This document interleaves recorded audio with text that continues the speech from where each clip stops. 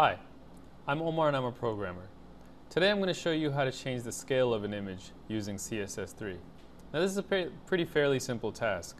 Now let's go ahead to our HTML editor, and as you can see I have some boilerplate HTML code, and I have a div with a background image, image.png, and the background size is the property that we're interested in.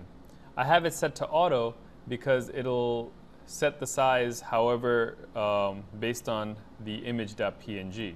So if we want to change the scale here, we can just set our own size, say 300 pixels by 200 pixels. Now the first property is the width and the second is the height. If you want to change the width yet keep the same aspect ratio, we could just set the height to auto. We can also set the width to auto and change the height around however we like. But if we want to change the aspect ratio to one where we want it, we could just put our own width and height, and the image will change its scale.